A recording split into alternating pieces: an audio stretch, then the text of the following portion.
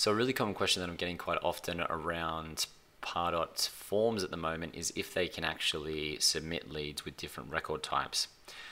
So the answer to that is yes.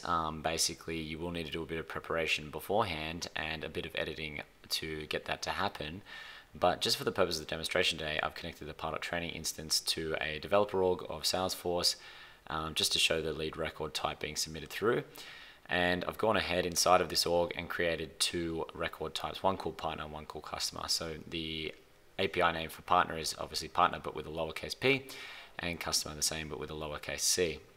So just important to remember that, because we're obviously going to use that information later on to transfer that information from Pardot into Salesforce.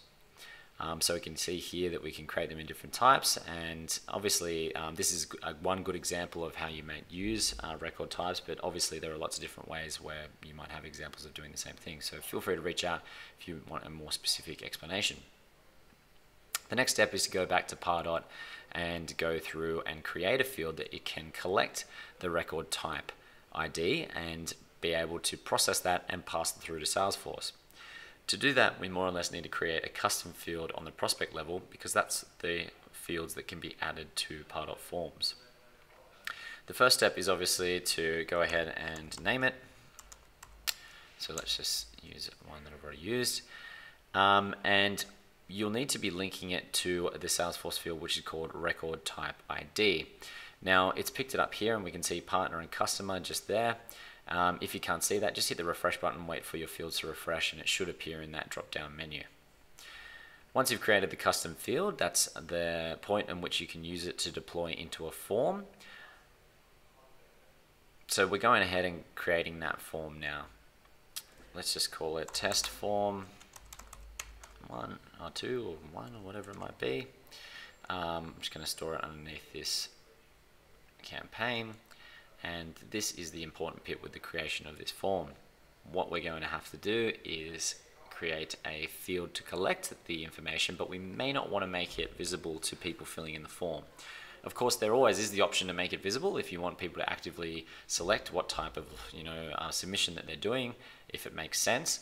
But for the purposes of the demonstration today, we're going to put information into our record type field using a hidden field. I'm going to keep required on because required more or less won't let this form to more or less process and submit without this record type being filled, which is always a good safeguard in processing things in the right way. I'm just going to jump ahead to look and feel and just switch on the data kiosk entry mode so that we can do a few tests of the same thing, and just choose my layout. There we go, and submit button.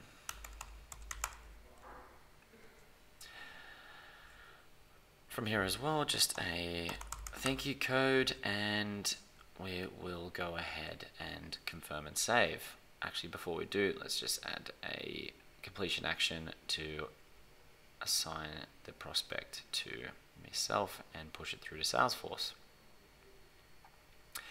Cool, so our form is more or less created. Probably not the best looking form in the world, but just for the purposes of this, it'll be fine.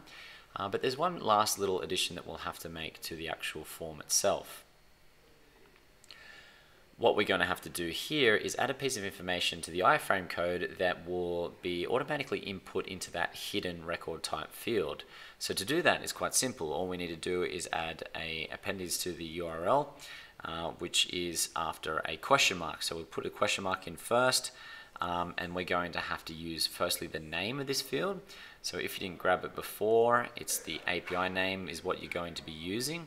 So this one here, which is record underscore type. Once we place that after the question mark, remember no spaces, we'll need to put an equals sign to be specific about what type of record type we're submitting here. So for this purpose, this one, I'm going to type partner. And now this code is pretty much ready to deploy. So what that basically means is that this form is going to load without that field visible. And when you submit this form, it's going to take the basically what's going to be input from the form from the URL. So let's have a look at that in action.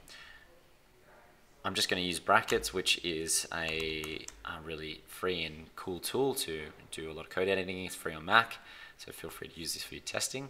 And we're just going to pop this in here. So there's our iframe code, and I'm going to generate just a live preview of that. So there we have it.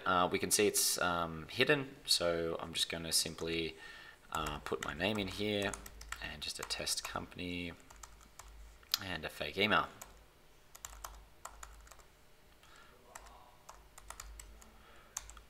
Gmail.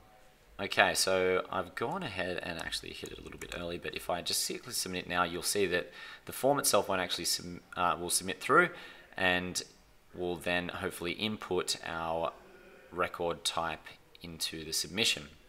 So if I just more or less refresh this page, what we'll then see is there I have it. There's myself and the submission, and it's gone through to Salesforce. If we actually look at the prospect record inside Pardot, it's submitted partner in there. Okay, and if we go through now to Salesforce and refresh our open leads, we should now see there it is there. Our submission come through with a correct record type. All right, cool. So obviously that might have happened if we had it as default. So let's go back and test something again. So I'm going to go back into our brackets editor and now change that to customer to give you an idea of what it will look like with a different record type. So here we have the form, and I'm going to put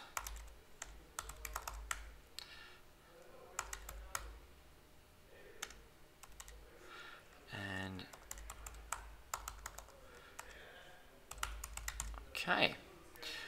Submit that on off, and now it's submitting customer in the record type ID instead of partner. So what we should have here is a different record type, which is customer. So that's definitely an easy way to submit different record types through a Pardot form. I hope that was helpful. There's more information below around how I did this, but of course feel free to reach out to the team at implementation.guru. Thanks for that.